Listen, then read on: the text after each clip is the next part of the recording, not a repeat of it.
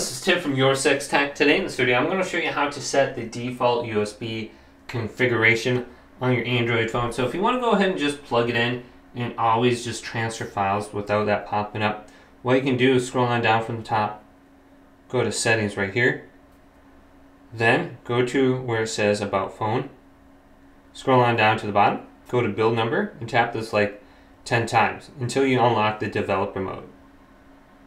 Then go back and go to System, and then the developer options will be unlocked. Touch this and scroll on down. And we're looking for default USB configuration. So let's scroll on down, should be about in the middle.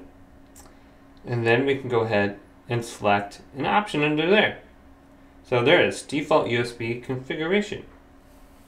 And you're going to be presented these different options like file transfer, USB tethering, MIDI, PTP, no data transfer.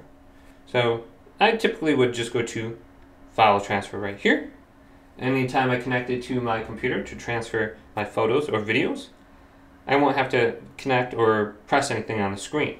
Typically you have to scroll on down from the top and then specifically press file transfer. Now you shouldn't have to do that.